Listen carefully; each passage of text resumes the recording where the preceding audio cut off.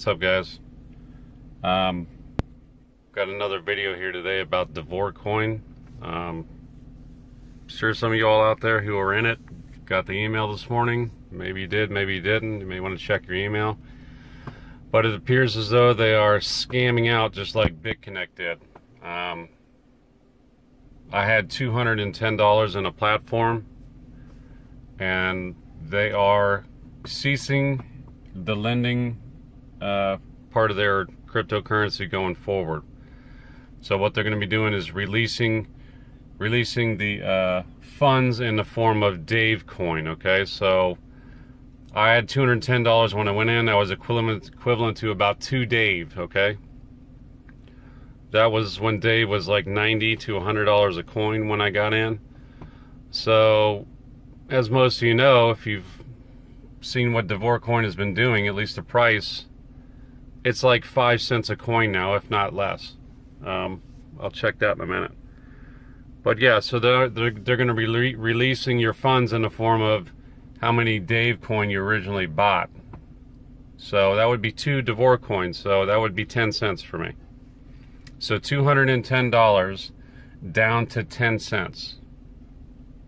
Same thing BitConnect did. So they have officially scammed out on everybody, taken their money, and screwed everyone over. Same thing BitConnect did. I'm not too happy about it, but again, I kind of knew going in that it was a risk, and now I got screwed over it. So far between them and BitConnect, I've lost $500. I got one BitConnect coin, which is $5 or $6, and now it appears I'll have 2 Davorcoin roughly once I get that release. It's supposed to be released today sometime. So from here going forward, I'm not doing any more lending platforms. I mean, I guess it was good while it lasted for some of those big heavy hitters out there, you know, Trevon James, Crypto Nick, Ryan Hildreth, guys like that. They made a bunch of money, but I made like $80 to $100 in interest, which I mean I guess isn't bad, but it's not $500 total. Now the interest I have in Davorcoin right now, I don't know if they're going to convert that to Dave's as well or screw me out of that too. I don't know. I'll have to see. Well, we'll jump into the computer here in a sec and check that out. But I just wanted to do a quick video. It's a little bit different from norm. Here I am in the car, about ready to go to work this morning, and I got that email.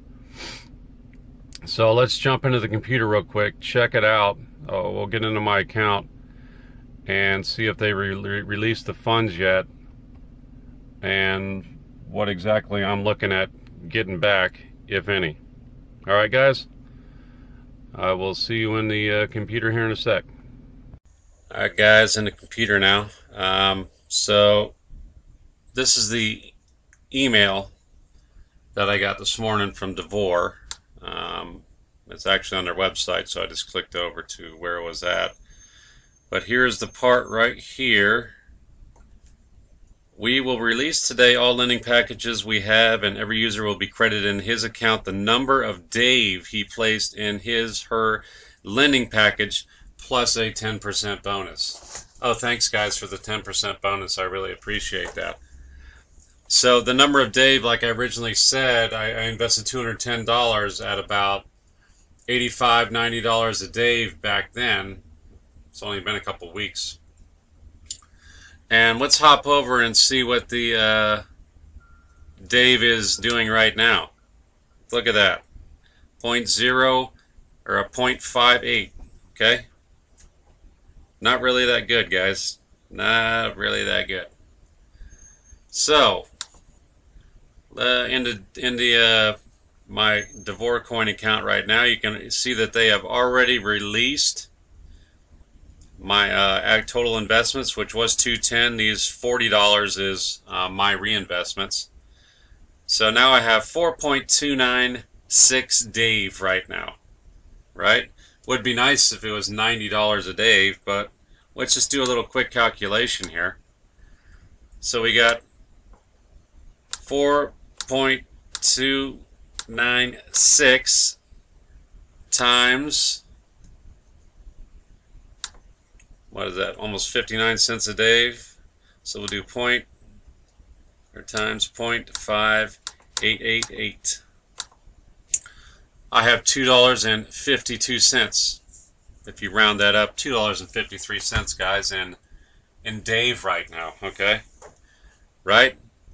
So I put in $210, right? So let's do this. Divided by my initial investment of $210,